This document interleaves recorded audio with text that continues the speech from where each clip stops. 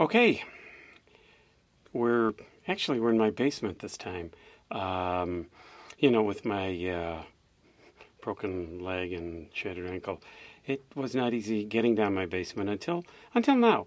Now I can move around. Now I'm actually getting back a lot of my moving ability, so this is good, and I can go up and down the stairs without having to slide on my posterior.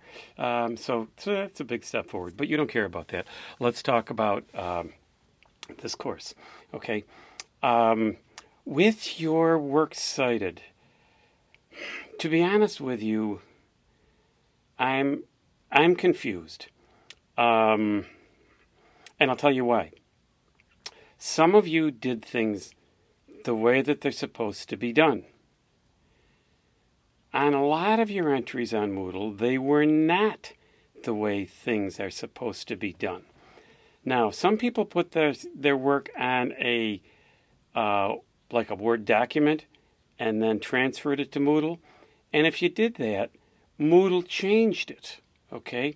Or those of you that just sent me a Word document, when I copied and pasted it onto Moodle, Moodle changed it. And see, I can't respond to just a Word document. I have to copy it and paste it onto Moodle. So it changed it. So what I don't know is if you do know how to set up a works cited. Okay, I gave you all the information in last week's lesson. I showed you how to do it, and I told you there was a good sample on page 524 and 525 was a good, well-developed sample. And I got a lot of light down here, but you can see here what it looks like. You see the word works cited on top.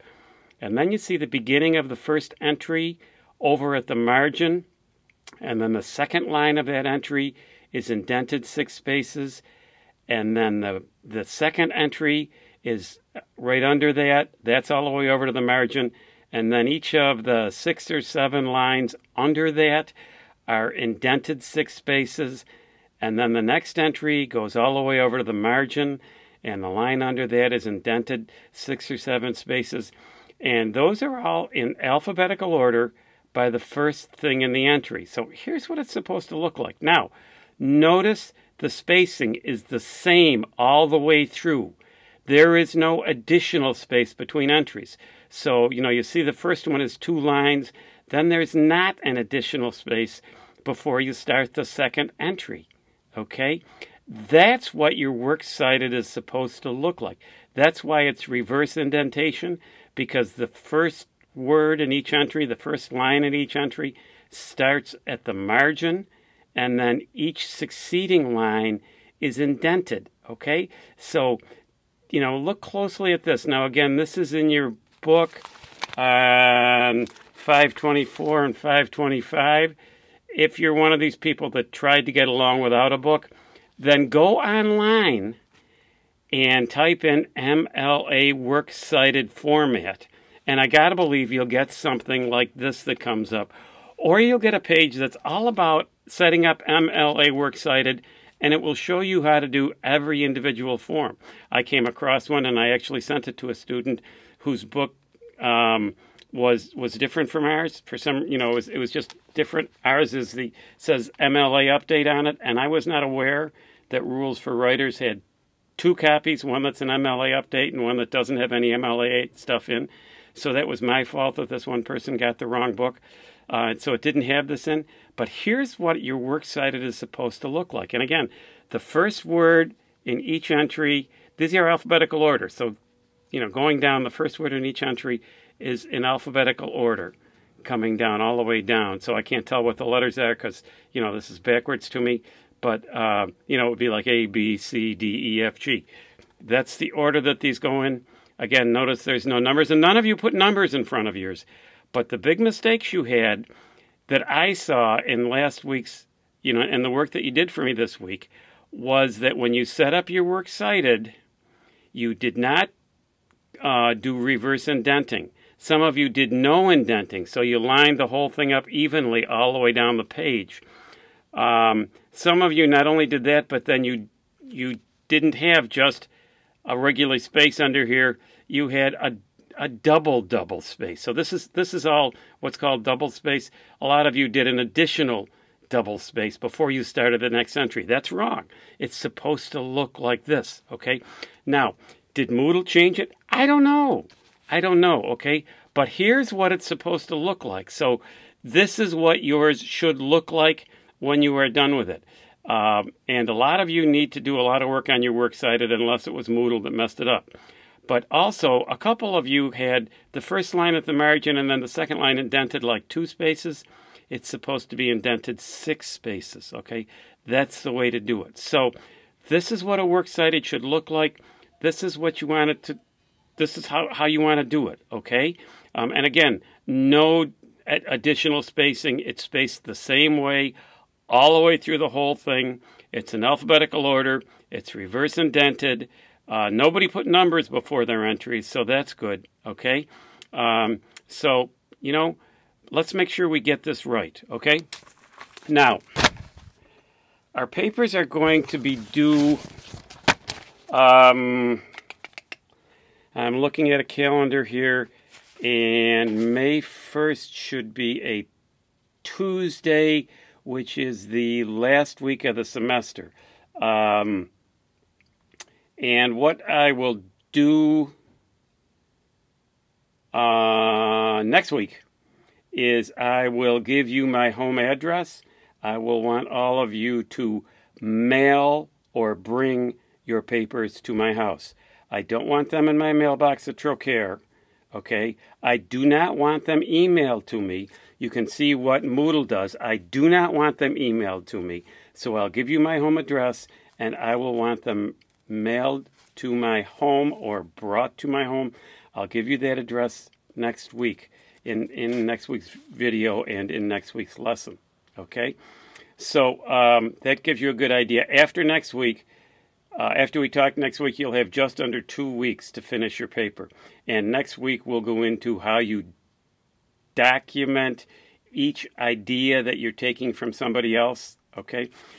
But here's what I want you to do for this week, okay? All of you did a pre-writing and a rough draft for an argument. And again, an argument means you are making your point. A couple of you were kind of middle of the road. That's not an argument. You can't give both sides. Or if you give your side and then you say something about the other side, you have what you say about the other side, you have to disprove. You have to debunk. You have to show why you do not go along with it, okay? So we talked about perfect before. I want these copies of your argument to be perfect. And most of you, many of you, I shouldn't say most of you, many of you were not very good at developing the points in your argument. You use 1 or 2 sentences. No, you have to develop the points in your argument. So you should try for a 5-paragraph essay from what you've done, where you have an introductory paragraph, at least 3 good reasons why you're arguing for what you're arguing for, and develop each of those, each one in a separate paragraph, and then something to tie it all together. You can't just give the 3 reasons and leave it hanging. You need to state it again as to, this is what I'm holding, this is what I'm saying, and I've shown you why, or this is what I'm saying, and here are the reasons, boom, boom, that you've already developed, but you can repeat that in your conclusion. That's okay. That's what you need to do for next week, Wednesday, okay? That will be April 18th, a week from today. Yeah, today's the 11th. That'll be April 18th. So for April 18th, I need you to do that. Also for April 18th, please pay attention to this. I need you to be working on your research paper. I need you to actually be about trying to write part of it, okay?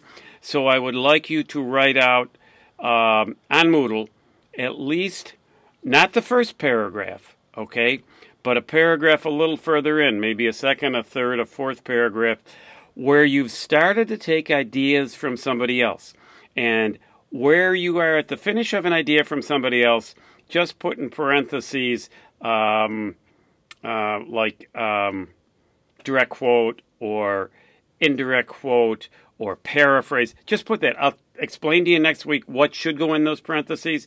But for now, just do that so that you get the idea that Every idea you take from somebody else, you have to tell where it comes from, whether it's a direct quote or a paraphrase or a summary. You still have to tell where it comes from. So at the end of that idea in your paper, and it might be at the end of a paragraph, you might have 2 or 3 in the same paragraph, whatever, okay?